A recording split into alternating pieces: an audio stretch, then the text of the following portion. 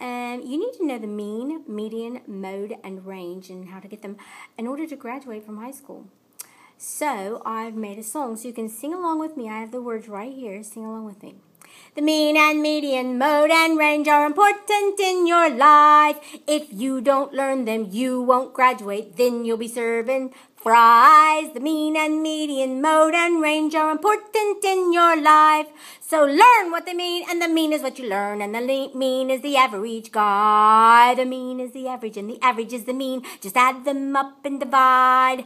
The median is the guy in the middle. When you arrange them from lowest to highest, the most occurs the most. He's a very popular guy. And last but not least is the range. You take the highest and the lowest, and then you subtract.